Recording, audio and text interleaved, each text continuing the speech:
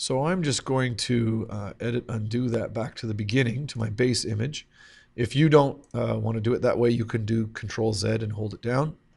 Or you can also go to File, and there's also this choice of Revert, which means it will take it back to the original picture that it started with and delete everything that you've done so far, which is perfect.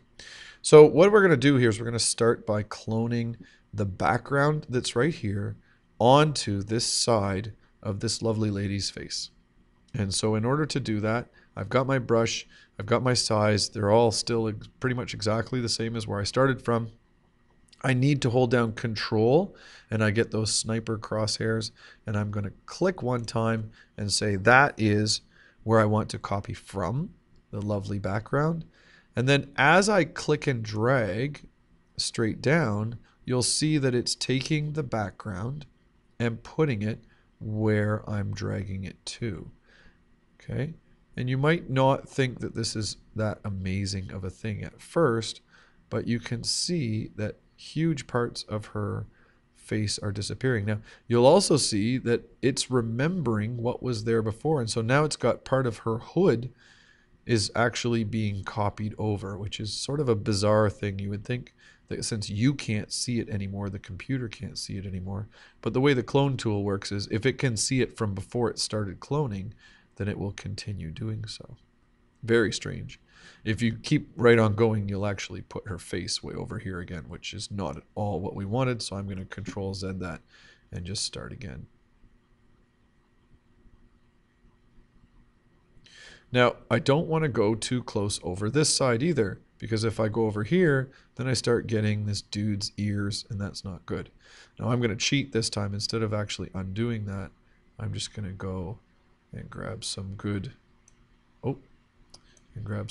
area from up here and just put it down.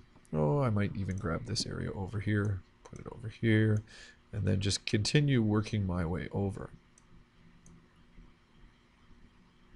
Now you can see two things are happening here. One is it's sort of blurring itself out.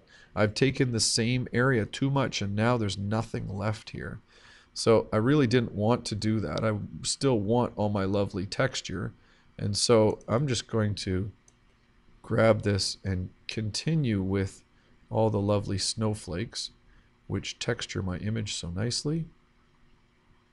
Okay. And I'm just going to click, maybe change it over here a little bit. Grab a little bit more. Good. And then maybe bring it over here. I still want all these lovely snowflakes to be showing up as I go along, but I don't want them to be in any kind of consistent pattern. I want them to be fresh and interesting. So you can see here I've still got some snowflakes. Now the next part is I'm going to click from this area on this side and bring it over coming this way. So this time I'm going to just shoot straight across. Okay, and just continue going straight across so that you can see I'm just doing a click and drag, click and drag, click and, oh, that's a fail. Control Z that. So let's try this again. Okay. And I'll move this around so I get a different piece of snow this time in a different location. And actually now what I'm going to do is I'm going to bring down here and put this part around it as well. Oh, too much of his shoulder off that time. Okay. Now what you can see is that what we didn't anticipate was that the background here and the background here are actually totally different colors with different textures and different amounts of snow. So we're going to deal with that in just a second. But first, how do we zoom in to this area right here? Well, the first thing is using the plus sign, we've zoomed in. But the other thing is we want to change the brush. Well, I can change it way bigger. That's kind of silly. But if I triple click on there or double click and mess around with it, I'm going to type in 5 and press enter on my keyboard. And now you can see that I've got a nice small size for dealing with. Maybe you decide that 8 is a better size for you. That's fine. Okay, but we definitely want to make sure that we're adding some texture. We want to add some snowflakes. We don't want to just be adding plain boring color. We want to add some texture to it. That's the whole power of the clone tool.